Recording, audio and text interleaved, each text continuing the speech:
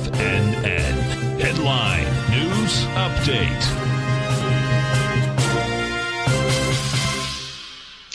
Hi everyone, Basil Chapman on this Tuesday, November the 16th. We're looking at the Dow up 174, 36,266, still 300 points under the 36,565 all-time high of the 8th of November. This is very good action above the 9-period moving average. And I said if the Dow is able to close in the 36,270 level or higher, then we've got to consider there's a chance that we could retest the all-time high sooner rather than later. Key support this week will be in that 30,000 area.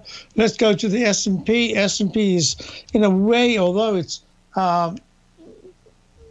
doing well, it's lagging a little bit the Dow just at the moment. It's up 14 at 46.97 under the 47.18 all-time high of just over a week ago.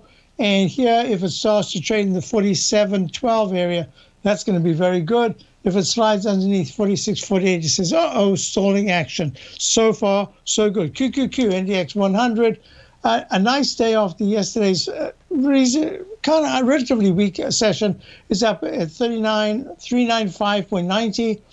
It's up 1.32. It's just testing the Chapman wave inside track, a repellent zone. We'll see what happens there. If it's able to get to the 397 area, that's very good action.